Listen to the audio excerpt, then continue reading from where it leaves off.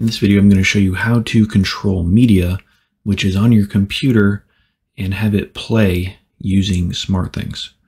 And this will give you the ability to play the media during automations.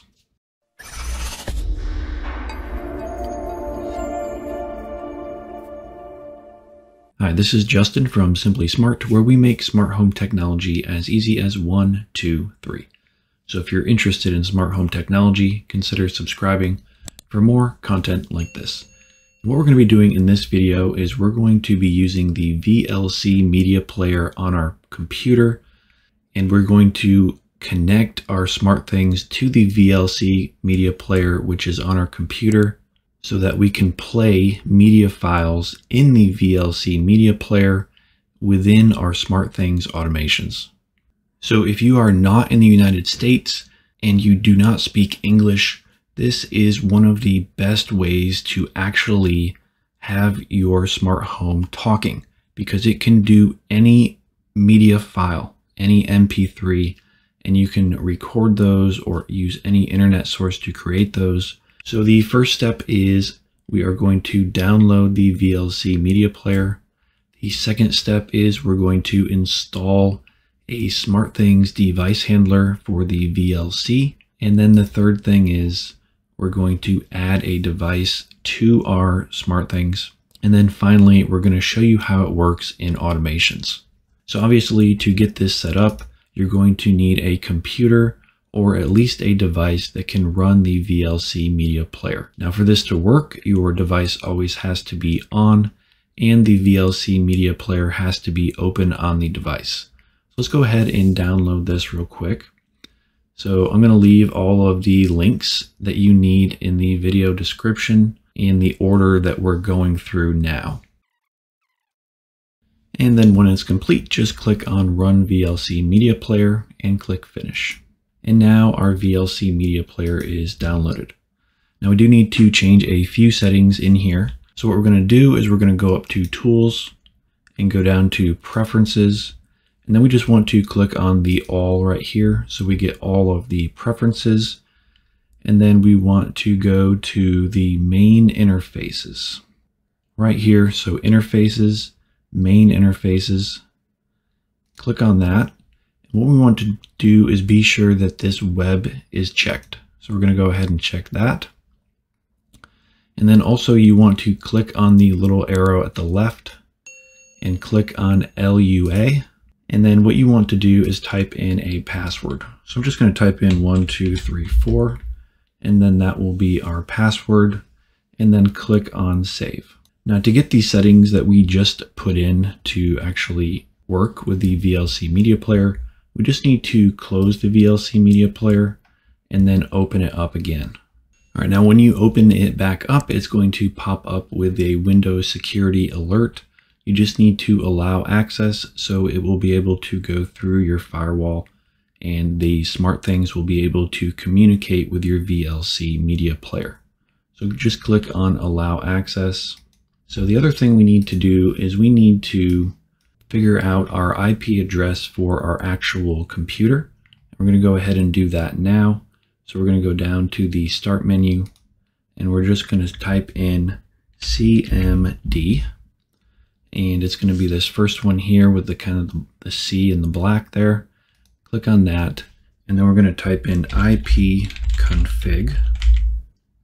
And then just click on Enter. And the address that we're looking for is the IPv4 address. So mine is 192.168.1.94. And yours is probably going to be very similar to this, except for this last number.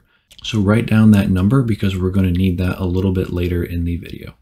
Okay, now the next step is we need to install a device handler for our VLC thing. So we're just going to go here and we're going to click on this, and I'll leave all the links, of course, and just click on the raw here and then hit Control A on your keyboard, which will select everything, and you can right click and copy. And then we need to go over to our SmartThings Groove IDE, and we're just going to click on Login. And you would log in with your Samsung account. All right, now once logged in, what we need to do is go to My Device Handlers. And we're going to be adding a new one, so we just click on Create New Device Handler in the upper right-hand corner. Now you're going to choose the option from Code, and we're going to paste in the code that we just copied. So we have all of our code in here, and we're going to click on Create. Right, now you can see that it is created, and I'm just going to go ahead and click on the Publish over here, and For Me. And now you can see it says Device Type Published Successfully. All right, so we have added our device handler. Now what we need to do is we need to add a device using that device handler. So we're just going to click on My Devices, and we're going to click on New Device. And we're just going to call it VLC Thing. And I'm going to have the label be the same. You do need a network ID. So I'm just going to type in some random numbers, and then we need to choose the type. So we're going to click on the drop down here, just go all the way to the bottom and look for your VLC thing. So here it is. And we just need to choose a location and a hub. So just choose those and then click Create. All right, so now we have created that new device. All right, so now we are to the point where we can actually open up our phone and go into the SmartThings app and complete the setup. All right, so we are in our SmartThings app, and this is using the classic app. So let's go ahead and go down and find our VLC thing. All right, so here you can see our VLC thing is here. So let's go ahead and tap on that. And what we need to do is go into the settings in the upper right-hand corner. And what we need to do now is type in our IP address that we got earlier. So this is the IP address of our computer, because it's going to be going to our computer to find the file to play. So let's go ahead and type in that IP address. Right now for the port, just type in 8080. And for the password, remember we put in the password before, and ours was 1234. Now we can click on Save. All right, now we do have our media player open on our computer, and you can see that in the circle here, right next to Test, it is green, and that means that you do have a connection to your computer, and it is able to control your VLC media player. So if we tap on the Test, VLC, right, so the test works, and now what we can do is we can actually use this VLC thing device that we just set up and put it into SharpTools and use it as a device to make announcements on our computer. All right, so now we are over on our SharpTools rule engine. I have set up already is the VLC Thing test. So I just named it VLC Thing test, and now we can use VLC Thing to play files. And what I did is I used a virtual device here, SharpTools Run, which is just a virtual switch, so I can test it easily. All right, so now in the flow section, we can go ahead and click on the plus sign, and we're going to do an action. And we're going to choose a device. And what we're going to do is we're going to choose our VLC thing. Now also remember, if you add a new device to SmartThings, you have to authorize SharpTools to use that new device. So you definitely want to do that first, or you're not going to see your device here. I do have a video on that, and I'll leave a link in the video description just in case you don't remember how to do that. So we're going to go to VLC Thing, and now we're going to look at all the commands that we have. So we have mute, next track, on, off, pause, play, play sound and track, play text and restore, play text and resume, play track and restore, all these different ones. We also have the speak command, unmute, and all this. So you can do all of this, and what it's going to be doing is going to be controlling your VLC media player on your computer. So let's try the speak first. So we're going to click on speak. All right, so just type in what you want to say and click on save and click on save again. And now our rule is saved. All right, now if we go back to our SmartThings, I'm just going to go back to the My Home part here. because my virtual device is at the top, and turn it off. And now when I turn it on, it should speak what I just typed in. So let's go ahead and try that. This is a test. I am playing my VLC media player using SmartThings and SharpTools. All right, so you can see that it played exactly what I typed in.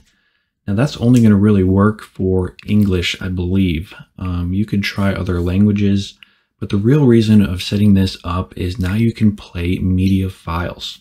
All right, so I have some files here. Let's just try this. Hello, my name is Justin. My goal is to make smart home technology simple for everyone on planet Earth. All right, so here you go. We just played that file. Now, if you go to the bottom, there's 3 little boxes here. The left box here will bring up the side menu. And now you can see this is the file that we just played. If you click on that and click on information, and here is the location. So what we want to do is we want to copy this location. We're going to go ahead and click copy, and now we can close this window, and now we can go back to SharpTools, and we're going to add something to the flow. It's going to be an action, and we're going to add a device. We type in VLC Thing again, and now in this time what we're going to do is play a track, and we're going to put in the file path and click on save. All right, so now what's going to happen is when I trigger this virtual switch, it's going to play this MP3 file. All right, so let's test that out. We'll turn off our virtual switch here. And now we just need to save the rule. And now we just need to turn on that switch. Hello, my name is Justin. My goal is to make smart home technology simple for everyone on planet Earth. All right, so you can see that obviously now we can play any file on our computer using SmartThings and SharpTools, and that is pretty powerful. Now the bad thing is it's only going to play out of your computer. So if you have an upstairs and a downstairs, you would need a computer upstairs and downstairs. But this is a great alternative to using, say, a Sonos device. Using the Sonos device is much more difficult because you have to have the file that is going to play out on the internet somewhere. If you have Echo Speaks, which obviously I have a ton of videos on that, it's not going to play other languages, and it cannot play media files like this either. So this is the best way to play anything that you want. And it could be music or a different language or anything that you want, you can play right from your computer. So I hope you found that video helpful. If you did, don't forget to like, share, and subscribe. If you have any questions, leave them in the comment section. Also check out these other videos on the screen now, and I will see you in the next